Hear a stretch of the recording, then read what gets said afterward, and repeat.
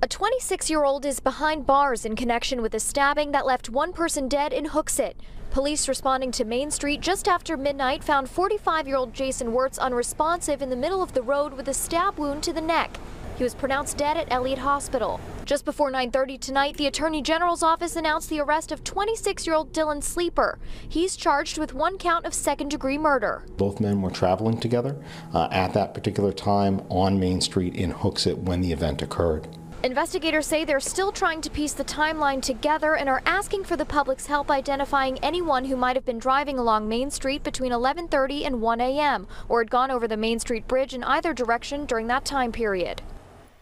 Sleeper is expected to be arraigned tomorrow in Merrimack Superior Court. Reporting live, I'm Hannah Cotter, WMUR News 9.